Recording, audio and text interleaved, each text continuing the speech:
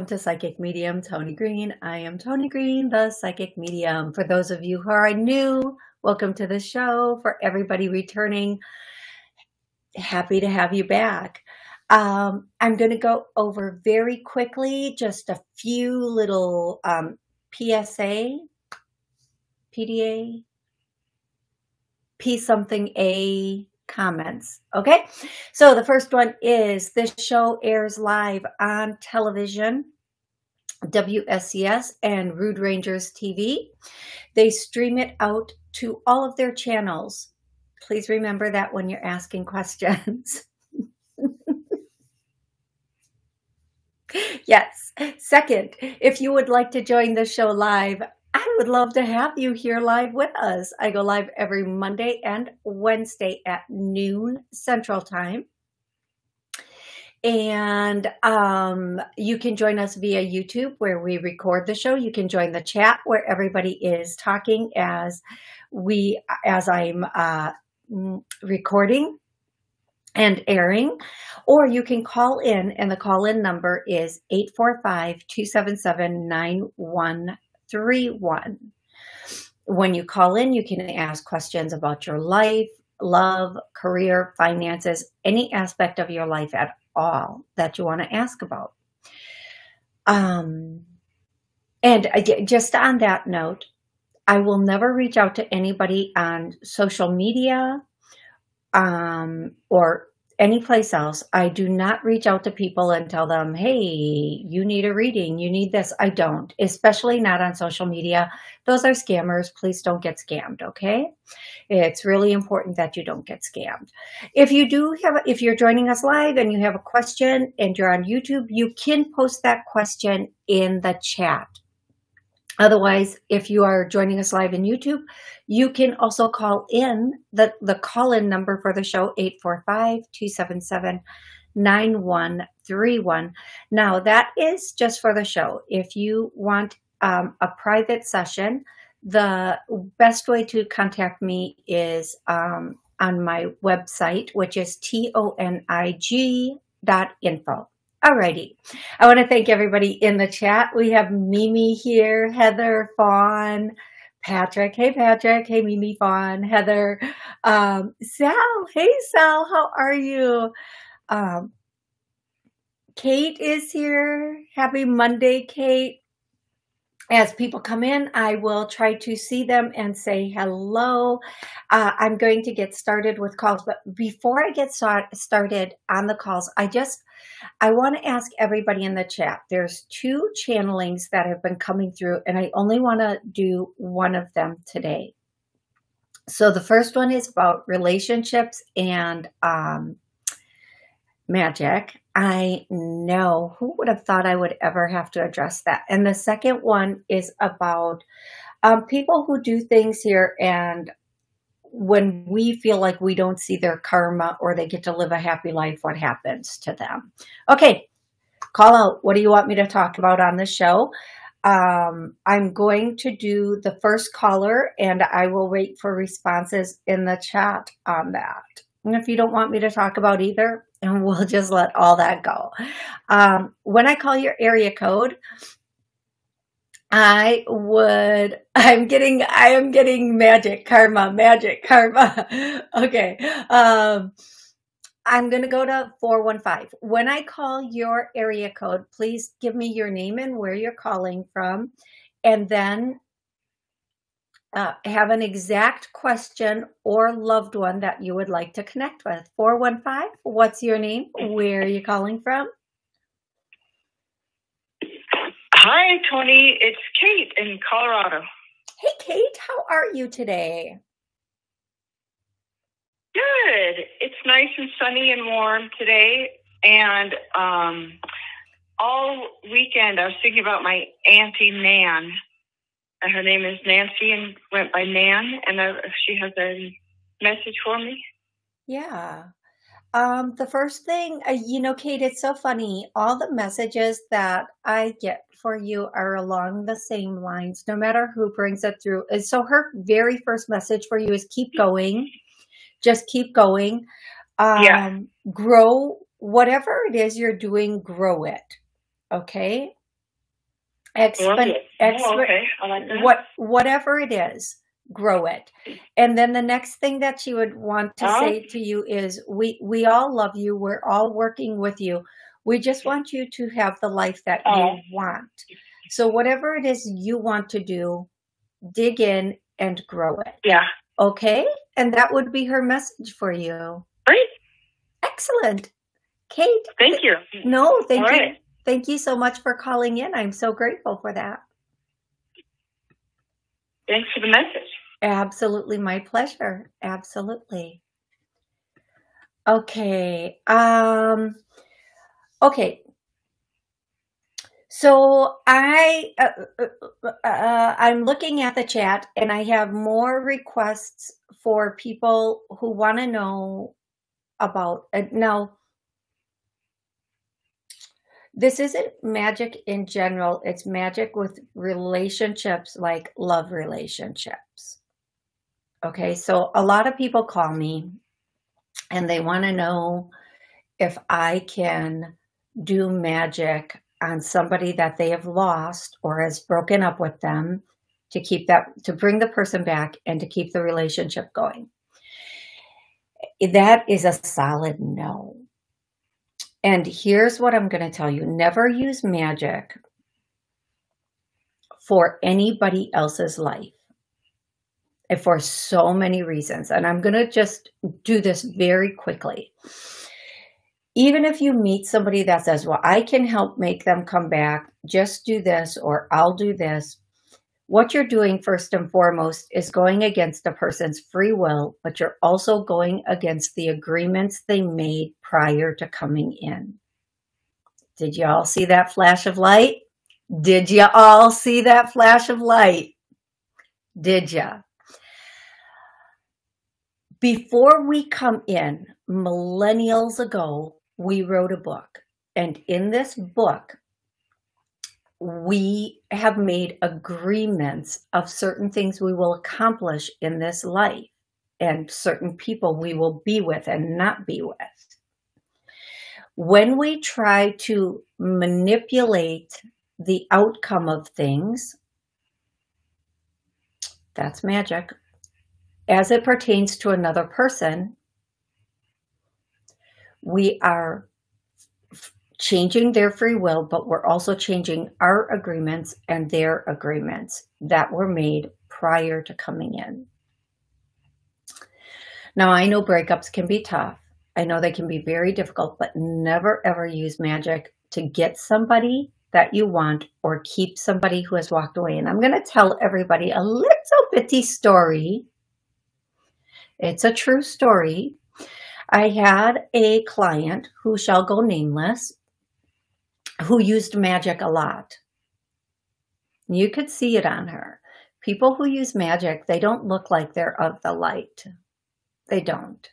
They look really unhappy if they're using manipulative dark magic. This person confessed to me, or said to me, that she used magic to get and keep the person she was with. Now, here's the thing about her relationship. And this is so important, whether you're comfortable with this topic or not. And magic can be something as simple as praying, whatever. Well, I'm not going to go into that. He cheated on her through the whole relationship and gave her an STD. Now, because she used magic to get him and keep him, when she would ask me about him, I couldn't see into that because already there was such a dark veil over it. There was already such a dark veil cast over that relationship from what she had used to get him. Never, ever let anyone else, and never, ever do that on your own, because what comes of it is just so bad for everybody involved. And it changes the path. You just have to have faith that whatever is meant for you, whoever is meant for you, they are coming in and you will be with them. Okay. That's my little thing on magic and relationships. Now, I know some people want to know, what if people use magic against you? Well, first and foremost, my understanding is a piece of their soul goes, a piece of their soul is compromised every time they use or do magic. And whatever somebody puts out, it's just the law of attraction, the law of nature, the law of everything. Whatever somebody puts out, eventually it comes back to them. The energy they try to put somebody in is the energy they will eventually end up in. That's why they say, only think and wish good things on people. And if you can't think or wish good things on people, don't even think about them. Take them so far out of your view. Okay, that's all I have to say on that subject. I'm going to go to the very next caller. Yep, I'm going to the very next caller. A couple more people have joined us. Sally, hey. Ann, hey. I'm going to go to 856. 856, what's your name and where are you calling from? Hi, it's First Maria. Hey, Maria. From New Jersey. Hey, Maria. How are you? I just had a dream that like a shocking, like a light going through me. So I was wondering what's the message from spirit, or I guess about a relationship. I'm not sure. Okay. What's that all about? If that makes sense. Okay, so I'm going to say I don't know the whole content or context of the dream. Light going through you during a dream. I'm not a dream analyzer at all. Even with my own dreams, I don't know what they mean. I'm going to say that. But anytime light, if it's good light coming through us, I'm going to presume it's angels working on our behalf. That's my assumption, presumption. But as far as it would analyzing a dream, oh gosh, girly, I am the worst person. But everybody in the chat will tell you, you can Google dreams all day long. You can Google light going through you in a dream, light going through you. What does it mean for a relationship? What does it mean for a change in life? What does it mean? And Google will have all those answers. And there are many books written by people who do dream analysis. Now, this is what I'm personally going to say about your dreams. If it's a good dream, it's what you want in life. If it's not a good dream, it's your fears or what you're afraid of in life. If it's a dream that is about the past, it's something healing. Those are just my things. Our dreams are our subconscious mind doing one of a couple of things: healing us or helping us or showing us our fears. That is my basic breakdown of our dreams, because when we finally rest our entire body and our mind can really work and show us or try to work out what's going on for us, it will happen sometimes in our sleep. So I would say light going through your body. And again, I don't have the context. Is it a lightning bolt? Was it a stream of light? Did it just go through and leave a surging hole? I don't know. What I'm going to say is, you know, on some level what that dream means. It's either something you are praying for to leave or something you're praying to come in. Okay, that is my best thing. And I'm sorry, I cannot do better with your dream. I'm so sorry for that. Okay, thank you. You are welcome. I will tell you, I know I muted you, and I'm sorry I muted you so early, but I'm going to tell you this. Just stick with me for another second here.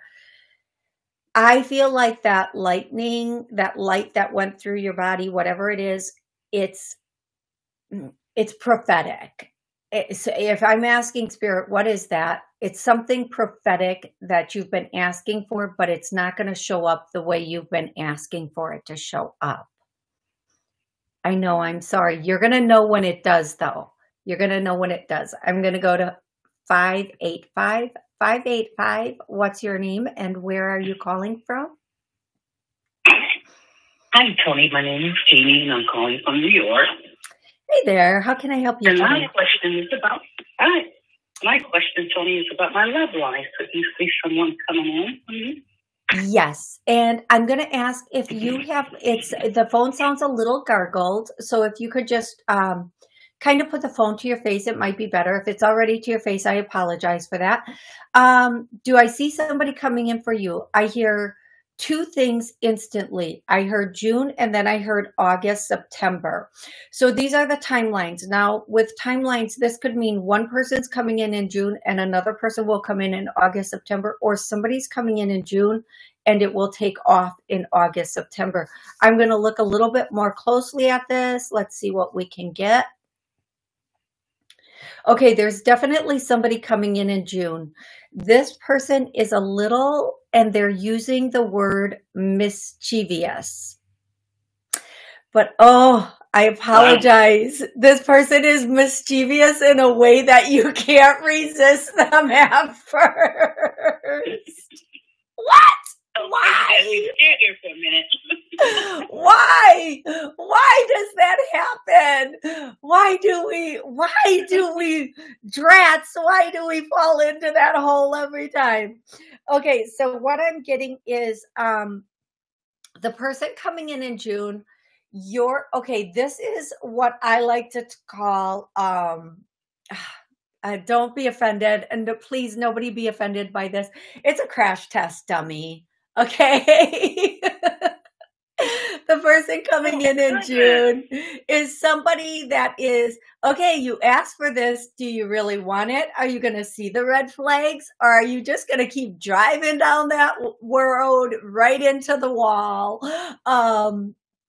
This person is here to kind of come in and test. Are you willing to settle? Are you willing to put up with? I feel like this situation will go for approximately 4 weeks, hopefully no longer than that. It's going to take you a moment to see through this person or decipher some of their behaviors. So, of course, I always say it, Spirit always says it in the beginning of a relationship, kind of go slow, go a little bit slow, and don't go into it. And we do this as women. We really do this as women. We own this like a Prada bag. I don't own a Prada bag. I don't want a Prada bag. It just came out of my mouth. We do this. Does he want me? What can I do to make this person want me? Is he going to choose me? Is it going to work out? Is this the one? Instead of going into it like, is he the one for me? Do I want him? Am I seeing the things I need to see about this person? We go into it from the end of we're being interviewed for like a 7-figure job rather than we're interviewing somebody to work for us. And we have to switch that around. I know how difficult that can be, but we really do have to switch that around, because when we're going into it like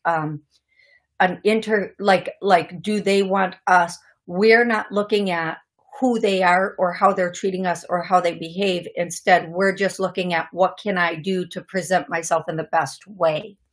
And men don't even always, pick people who present themselves in the best way. They pick somebody who's energetically aligned with them or will put up with them.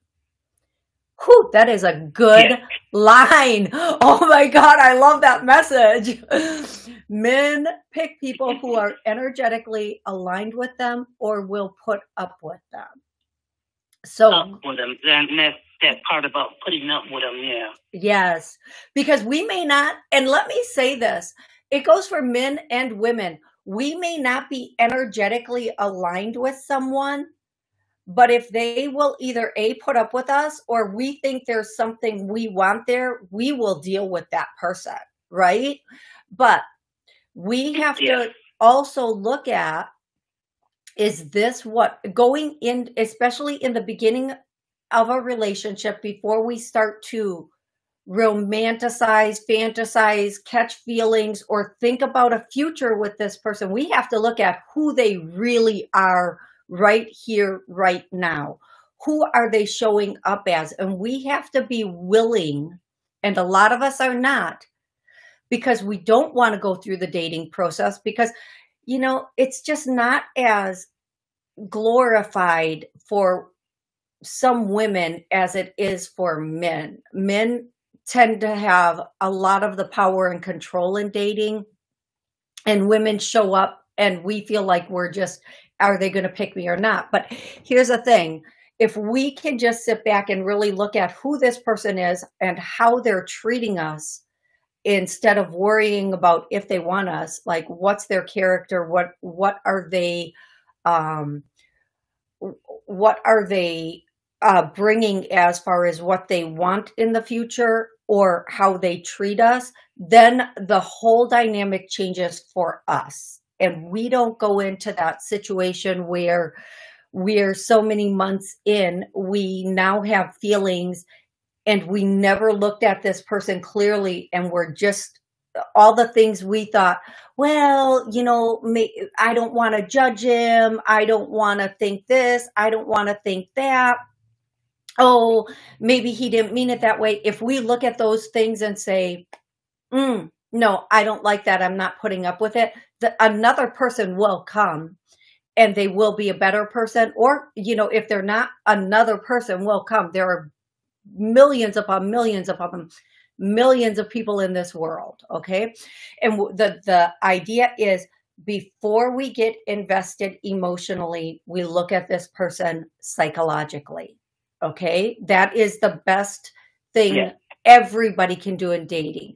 Before we look at this person emotionally. And one of the tips I always tell everybody, whether you're a man, a woman, look at this person and ask yourself, would I let them be with the person I love the most? So if you have a niece, a daughter, a sister, your mom, whoever you love, date them like you are interviewing them for that person. And now the game has changed, because it's no longer about us and us settling. Now we're saying, I would never let this person be with, I would never let this person be with my niece. They are for the streets and they need to return to the streets. If we would never let people that we love, we would never want them to be with this person, we should never be with this person. Now I'm going to tell you this. The person in June coming in is a test person. And you're going to think I'm wrong. And that's okay. That's okay. It's intentional. They want you to really have to question who this person is, which means you're really going to have to pull out your discernment and is this a red flag? Is this okay? And again, just divert or fall back on, would this person be good enough for, and then whomever you love the most. Okay. Now, once you're through with this person and you finally see, because this person is a little mischievous and this person is going to be able to hide, like not show you everything up front. This person is pretty good at like not saying the wrong thing or letting you talk or whatever it is, so that you don't see those like flags so quickly. But once you do, and you step out of this, right in that August time, and if I'm naming a date, I see August 17th and then August 28th. So you might, you know, whatever that means for you, those could just be really good dates for you. Somebody else is going to come in. Okay. And that person has the potential to go very, very, very far. Now, I know a lot of people will say, well, then I don't want to deal with the June person. Well, sometimes we have to. Sometimes we have to like see those things to know we don't want those things, or sometimes we just have to get through that person to get through the next person.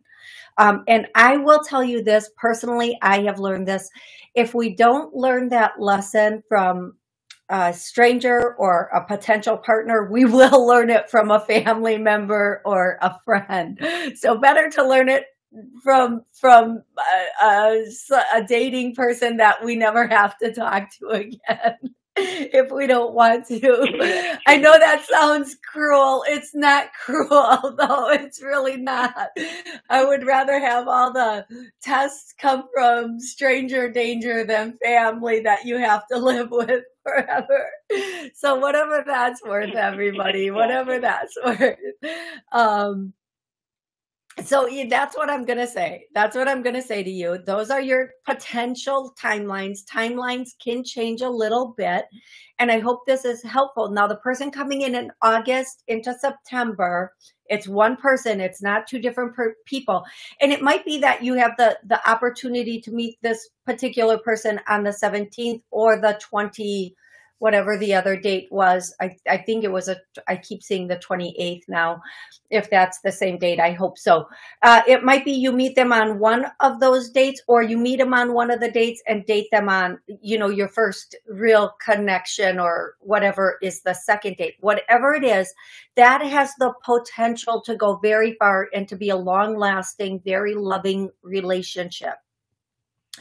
Let's keep in mind, I can't control the actions of you or anybody else. So if there is self-sabotage, I would not be able to stop that. But at this point, that looks pretty good for everybody involved. Okay, sweetie? Okay, thank you. I really appreciate it. Thank you. Love you, Toni. Oh, thank you so much. I love you too. And you have an amazing rest of the day. And I look forward to you calling back and keeping us posted on all of this, okay? I sure will. Thank you. You are welcome. I'm going to do the first clearing of the show, and I want to thank Mimi again for going back through all of the shows and doing timestamps on clearing. And this clearing was because of the last caller, so thank you so much. And this clearing is going to be for self-sabotage, all self-sabotage in every single area of our life, for beliefs, programs, patterns, has been cleared, healed, and released. I get a note. Let's do that now. Gosh, guys, that's a goodie. Okay, 8:05, you are next. So please don't go anyplace. I'm going to go. There's a question on the chat, and the question is, Sally would like to know, when will my brother, I think his name is Curly. I'm sorry, Curly, come back to visit. I hear a month.